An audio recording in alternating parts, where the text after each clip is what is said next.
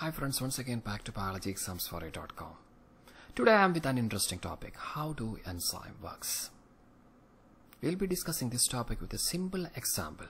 Hopefully, you will be getting a clear-cut idea about this topic within 1 to 2 minutes. So let's start our discussion.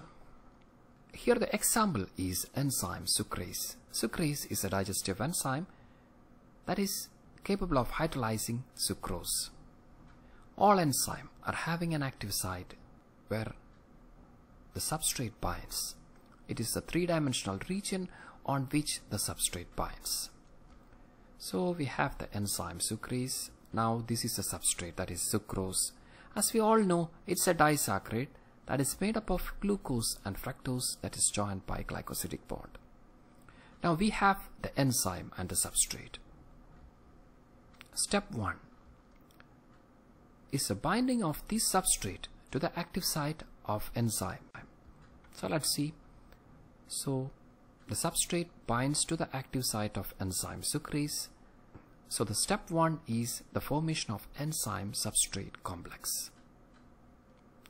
Step 2, on binding to the active site of the enzyme, that triggers either the formation of some bonds or breakage of some bonds, resulting in the formation of product. Here, as we all know, the sucrose is a disaccharide. Here the bond between these glucose and fructose, that is a glycosidic bond, is broken down in the presence of this enzyme. Now we have the product that is bounded to the active site of the enzyme, glucose and fructose. So we have enzyme product complex. Now in step 3, these products are detached from the active site of the enzyme.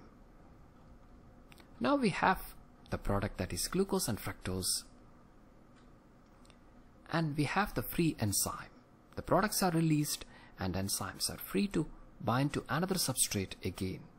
So enzymes can be reused again and again. So in summary, step 1 is the formation of enzyme substrate complex by the binding of substrate to the active site of the enzyme. Then this binding will trigger the formation of product in the presence of enzyme. So there will be a formation of enzyme product complex at a later stage. In step 3, these products are released and enzyme is free to bind to another substrate again. This is the definition. Enzymes are biological catalysts that speed up the rate of biological reactions by lowering activation energy without undergoing any change by itself. Hope this concept is clear. If you like this video, hit the like button below. Thank you so much for your support. You are with biologyexamsforyou.com.